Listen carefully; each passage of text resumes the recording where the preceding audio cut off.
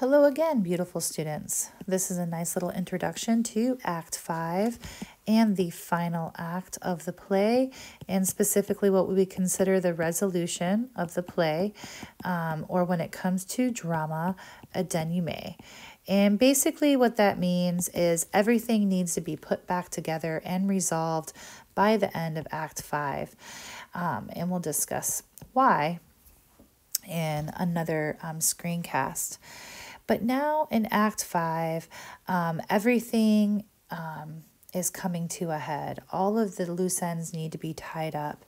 And in the beginning of this act, we see an ironic opening where Romeo is actually joyful because his dreams gave him something positive to think about, okay?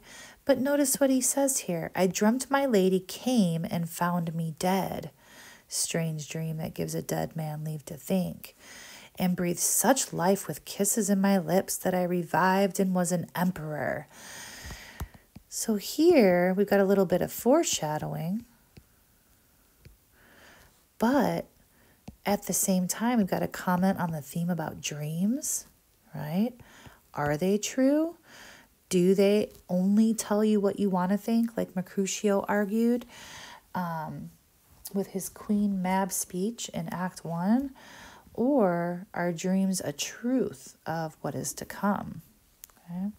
But right in the midst of all of this glowy reflection, Romeo's servant Balthazar comes in, booted because he's been riding his horse. And Balthazar gives him some pretty bad news. And that starts off Act 5. Enjoy your reading, and if you have any questions, let me know.